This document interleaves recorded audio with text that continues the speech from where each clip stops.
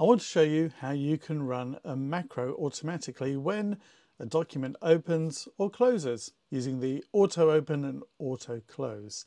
Now here I've got a booking form and I want it to prompt me to put in the course attendee date, location, and go to notes as well. So what I'm going to do is show you the auto open. We're then going to go and edit the VBA, the macro, which is the code behind it so that it prompts us.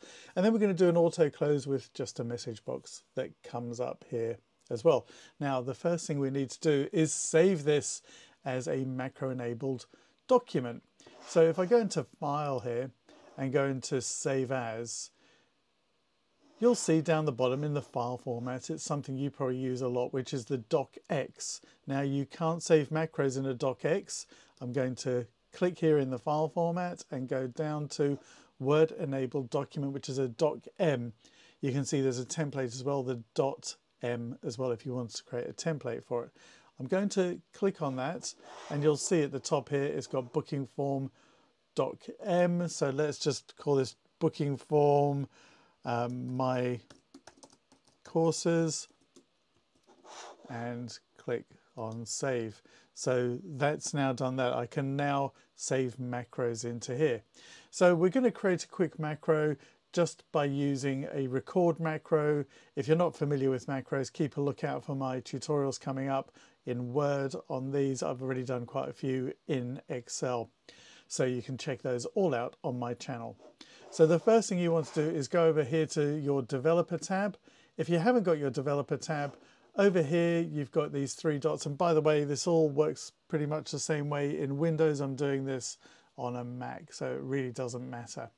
Over here, if I click on this and choose more commands, you'll see I've got the ribbon option. It starts off on the quick access toolbar here.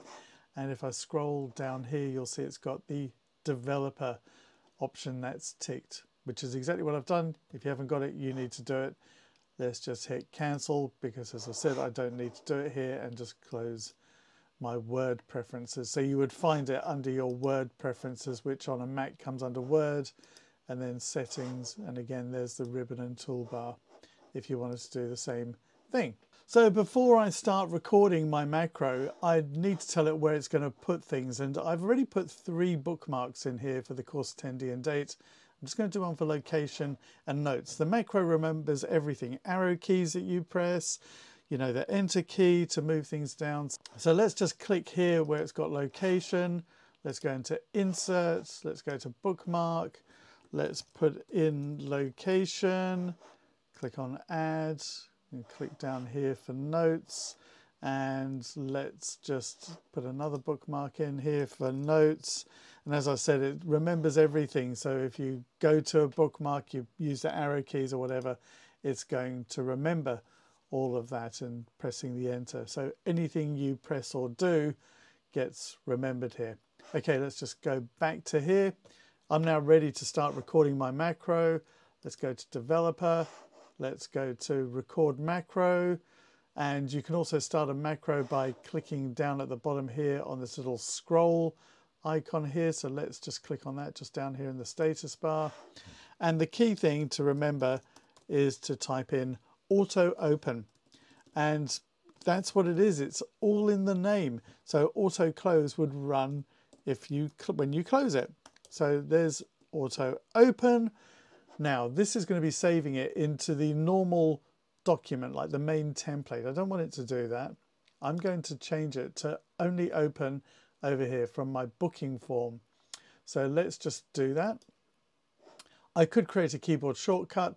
We don't need a keyboard shortcut for this because it's going to run automatically. So if you want to know more about that, just keep a lookout for more of my tutorials on macros. So let's click on OK. Now, what you can see with the mouse is it's got a little icon next to it showing a little scroll to tell me it's recording. I can see in my developer tab it's got pause recording if I just wanted to pause it for a moment. I've also got stop recording when I'm done, and down in the bottom in the status bar it's also showing stop there, so there's 2 places to stop it. Okay, let's go back into insert, and I'm going to go to each of those bookmarks. I'm going to type something in there, and then we're going to go in and create some input boxes so that we can actually have a prompt. So let's go to bookmark, First thing I want to do is go to course. Let's click on go to, let's close. And the reason I'm typing these in is so that I've got a placeholder for where I'm going to put things in a moment. So let's just go to attendee, that's Gary, the dates. Oh, I don't want to actually go forward like that. Let's go back to here. I was just clicking around. I don't want to do that. And there's the dates. Let's just do go to, and let's put in 27th March 2023. Again, I clicked, let's go to bookmark again. Let's go to location. And just one last one. We're going to just do the bookmark, going to the notes, close. I'm just going to press the keyboard a couple of times so you can just see what happens when I do that. Okay, so that's my macro. I could then do things like save it and so on, but we're not going to do that. Really, the key thing here is this auto open. So I'm going to stop it. I'm just going to go and clear all of these, and I just don't want to do too much, because don't press the keyboard too much because it will get rid of the bookmark as well. Okay, so I've cleared all of those. Let's just save this. I'm going to close it. Okay, let's open it and see what happens. Okay, you need to click enable macros. It's got disabled macros because it's basically a security thing. You don't want to get harmful documents that might contain viruses or anything like that. If you're not expecting it to run a macro, hit disable macros. If you weren't expecting this document in the first place, hit do not open. We're going to enable macros. And it opens and it has typed in all of those. Don't forget, I deleted those. Okay, so I'm just going to close this. We're going to create the auto close one as well. So I am going into here, we're going into file, open recent, booking form. I'm going to hit disable macros on this time because I can still edit them. So I've done that. I didn't want anything to run. Let's go to developer. So what we can do is we can go into macros, and there's auto open. We're going to come back to this again in a moment. If I click edit, it takes me into the editor, which is the Visual Basic for applications. Now, you can see it's got my code here, and we'll come back to this in a moment. Down at the bottom here, under end sub, let's just put a couple of spaces in. Let's just type in sub. All of these start with sub. And I am going to type auto close. Open and close brackets, it automatically puts that in, and a message box that is just going to say saved, please send to administrator. Oh, let's get that correct. Okay, so when we save this and then close it, so if I close it now, it won't do anything because I disabled the macros. So let's hit save. This button here goes back to the Word document. I'm actually going to close that. There it is. Let's just save, make sure. Let's close. Okay, let's open it. Enable the macros this time. There we go. Now, I'm going to come back to this. We do need to save this as something else because it's going to keep doing this. I'm just going to clear these. And we're going to see what happens when I auto close it. The only reason I'm deleting these carefully is not to delete the bookmarks that are there. Okay, done. Let's hit save. Now, if I hit close, there you go. And you can get it to run a whole load of things before it closes if you wanted it, perhaps save it somewhere else. So let's click on OK. And that's closed. Now, I'm just going to open it. I don't want it to run, so I'm going to choose my disable macros. Now, you probably know how to make changes, but I'm going to actually show you now how to put an input box in here so it actually prompts us over here. So let's go to developer. Let's go to macros. Aha, now you can see both of my macros are there. Let's go to auto open. Let's go to edit. And what I want it to do is to actually prompt me to put in the course and so on. So I've got to do something called dimensioning them, which tells it that it is some text, which is a string of text. So let's call this my course, and that's, oh, don't want any spaces in there, course as string. Let's do the same for my attendee as string. So these are basically telling it that whatever is going into the input box, that it's a bit of text. It could be a number, it could be something called Boolean, which is basically a yes or no. So let's just do my date.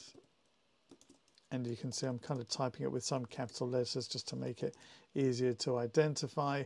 And it becomes handy in a moment, you'll see, when I'm actually putting it in the code as well. So there we go. That's what I've done there. Now, it's going here, this code here, you'll see what it's doing. Selection, it's going to, and it's going to the course bookmark. It's telling me that it's a bookmark. And then when it gets there, you can see this is what I did, is I typed in Word. So what we now need it to do is actually put these in. So let's just do my course equals input box. This is the thing that you use, and whoops, input box. And what you want it to do is prompt within there, like enter course. Now you can have a title at the top as well. You don't have to fill it in. That is, just say course. That's going to be at the top of the input box.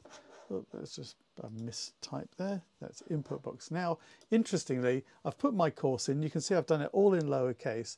When I go to the next line, I've typed it correctly because it's capitalized the C, the same as what it is dimensioned at the top there. Okay, so I can now do the rest, and it's going to prompt each one, and then it's going to go and fill them in. So let's just do that. Okay, so I've done all of those here, and now what I'm going to do is change this over here. So where it says Word, let's change that to my course. Again, going to do it all in lowercase. When I move to the next line, it capitalizes it. I know it's correct. This one here, let's do the same.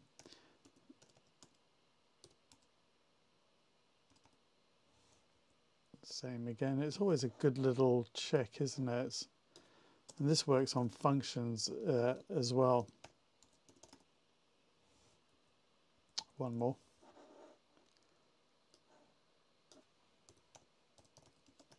There we go.